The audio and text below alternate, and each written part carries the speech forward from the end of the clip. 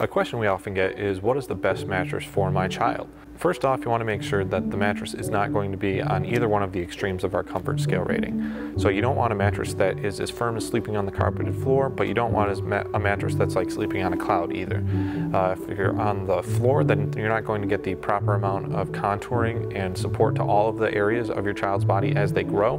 But if you're on too soft of a mattress, it wouldn't provide the adequate amount of support to all of the parts of your child's body either. So you want somewhere right in the middle, probably somewhere between a 3 and a 6, so that they do get the proper amount of support as well as body contouring, so it's not going to inhibit their growth at all. Another thing to keep in mind is if you are buying for a child, that most of the time people will grow out of their mattress.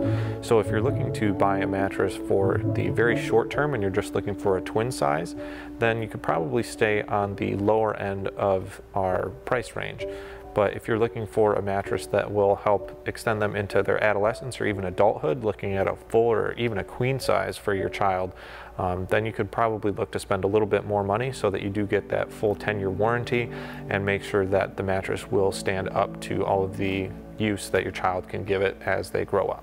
We hope you found this video helpful, but if you have any questions, please feel free to reach out to us at 1-800-455-1052. Or you can leave us a message on this video. We'd love to hear from you. Or if you'd like, during normal business hours, you can speak with a member of our chat team.